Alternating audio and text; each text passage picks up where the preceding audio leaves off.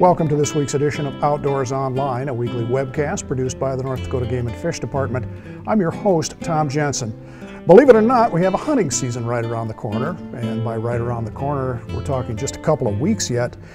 My guest this week is Mike Szymanski. Mike is the head waterfowl biologist with Game and Fish. We're going to talk about the early Canada goose season. Mike, let's talk about the season, when it is, and why we have it. Sure, Tom. We've had an August and September Canada goose season, collectively the early Canada goose season now for a number of years. We started actually back in 1999 with a couple of counties in the southeast part of the state, just in September, hunting Canada geese. The next year it expanded statewide, and we've been hunting in September for that whole time period, and then in 2008 we added some days in August that are technically called a management take because they're outside of Migratory Bird Treaty Act days. But this was done in response to, at the beginning I think people kind of viewed it more as, hey, we've got this extra hunting opportunity, and you know, we're starting to get up to where we really have about as many Canada geese as we want. And then it was kind of expanded over time with bag limits, and especially the August part of it, where we were directly trying to control populations using hunters, much in the same way we do with snow geese. It was to address deer or goose depredation.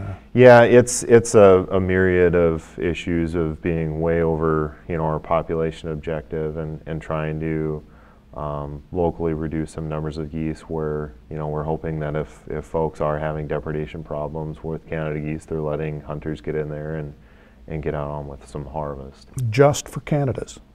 Yes, this is a hunting opportunity just for Canada geese, running through late August and in mid-September. Several years ago you mentioned that we started off initially in the middle of September, but we moved that up almost a month, mid-August.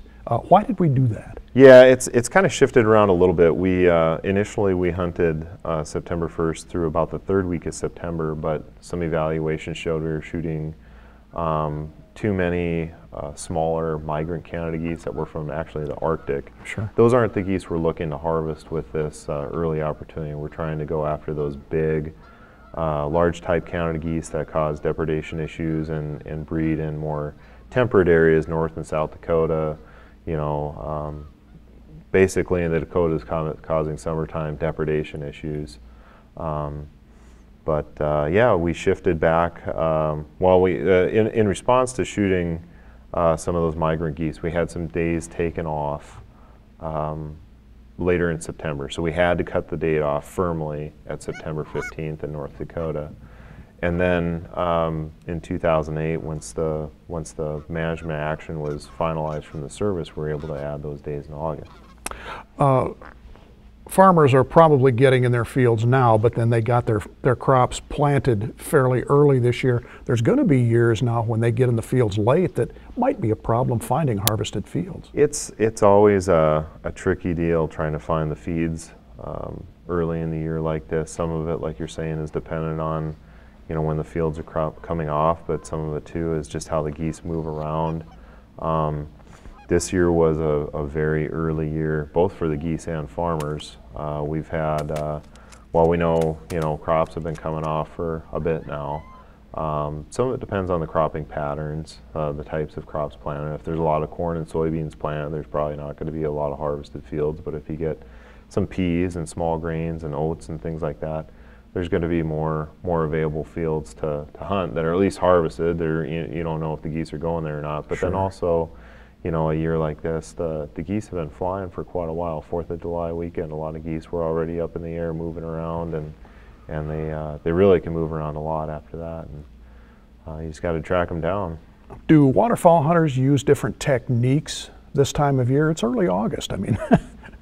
Yeah, I mean, Canada goose hunting is pretty tried and true in the way people go after it. There's not many people, you know, sneaking Canada geese or pass shooting Canada geese. It's mostly done over decoys in the field. People really enjoy the calling aspects of Canada geese. I would say the only real big changes that people might make are, you know, possibly some different camo patterns, using a little bit more green in their stuff as a lot of vegetation hasn't dried up for the year yet. Certainly incorporating a little bit more bug spray in their repertoire, although it's this year has not been too bad for bugs, at least in our part of the state.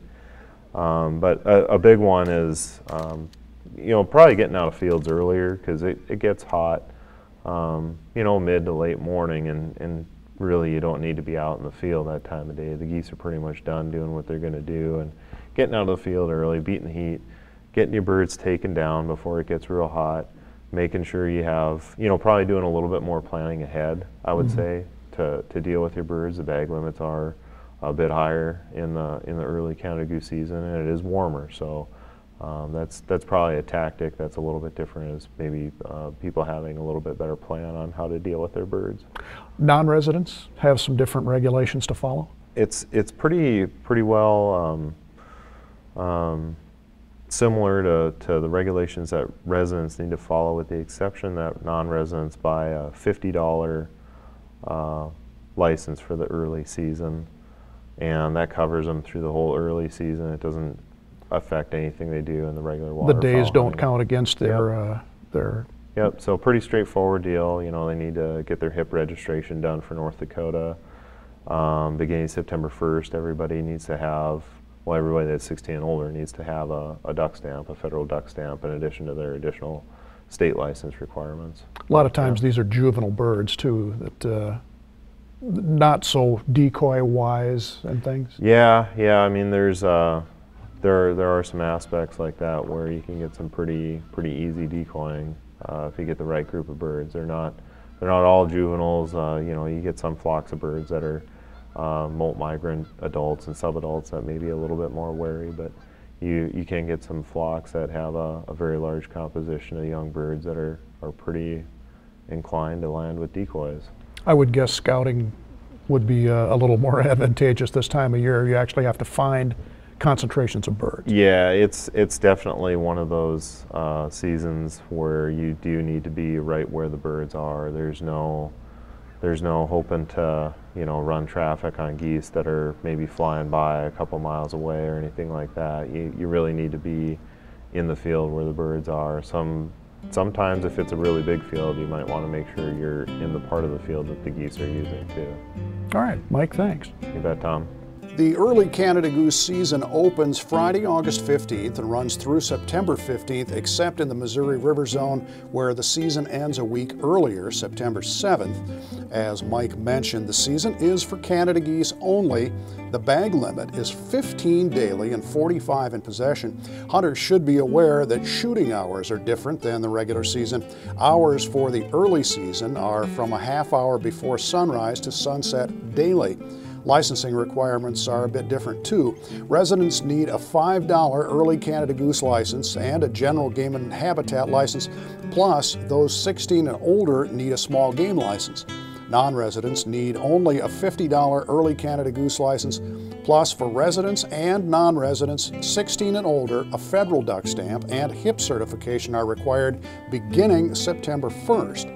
For additional information and regulations, log on to the Game and Fish website at gf.nd.gov.